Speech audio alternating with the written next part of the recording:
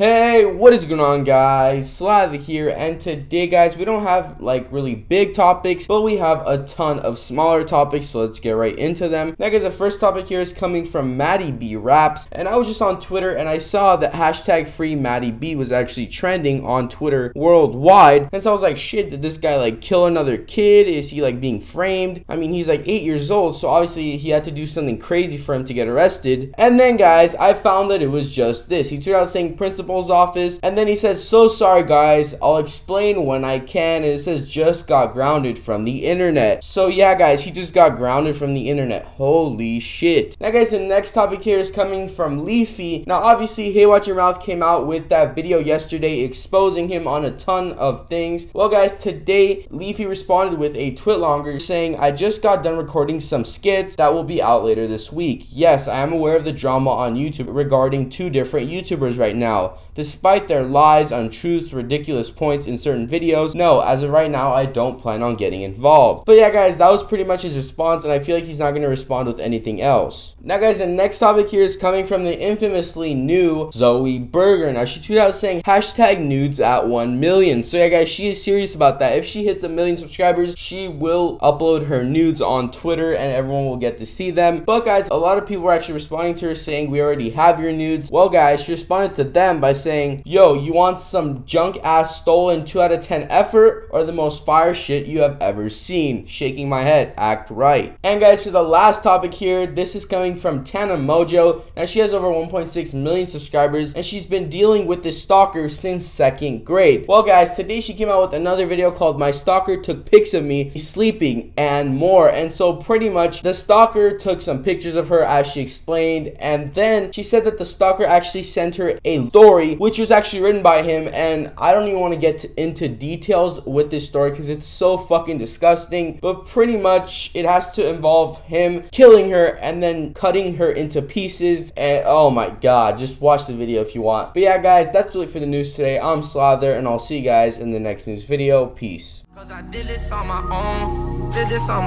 yeah. I don't need no help, I'd rather do it by myself because I did this on my own. Did this on my own, yeah. Don't ask me for something, I don't owe you nothing. Did this on my own.